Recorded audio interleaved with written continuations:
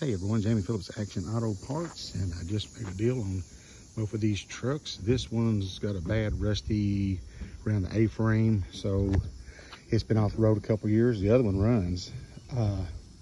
Actually, I could get a title to it, but I told him I can get more out of it parting it out than I can trying to flip it.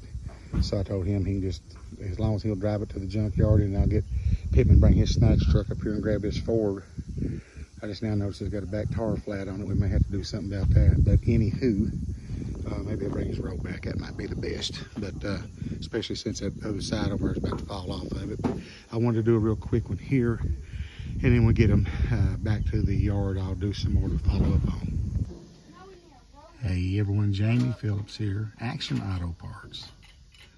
And so Peg, we got cherry pickers on each side of the bed. And lifting it up, and then I guess when they get it up here in a minute, I'll get the Black Betty around there in the front, and we'll get that thing pulled out of the way, and then it's ready for my customer to come and pick it up. That's just another day of redneck engineering / shade tree mechanics.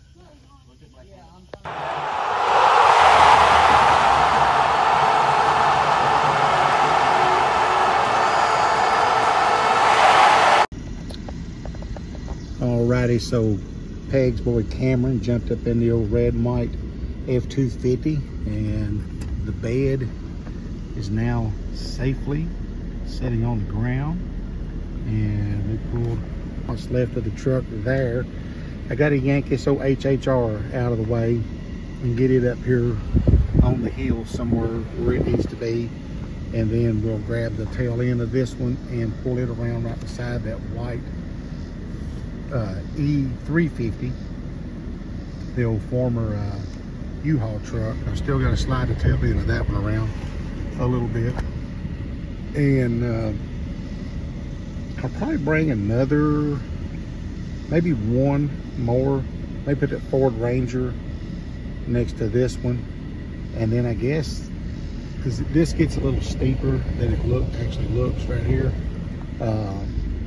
And then I guess we'll come up in here kind of away from the driveway and start a third row and put a few Ford trucks right there as well. So guys down there right now pulling the mirrors off at 87 F350, and then on the 86, that black roof, he took like a voltage regulator and a little piece of wiring and stuff off of it for a truck he's working on.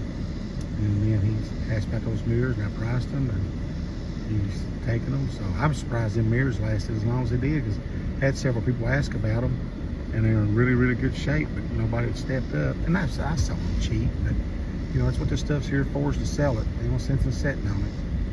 But so yeah, then the customer came and picked up an oil pan that Peg had taken off for him from Lexington. He ran down, but he done paid for it. He come and got it, and supposed to have the guy from Huntsville, Alabama, said he'd be here this morning to pick up his inner fenders. Peg's got them ready, and then I got another guy that's interested in the outer fenders on that 68 Impala. So hopefully both of them guys will show up, and the one that's got the inner fenders is done paid for them, but he's talking about buying some other parts off of it. So hopefully we'll have a good day here today, and on Saturday in the junkyard at Action Auto Parts. So give me a thumbs up, leave a comment, and subscribe, and I will catch you in the next one.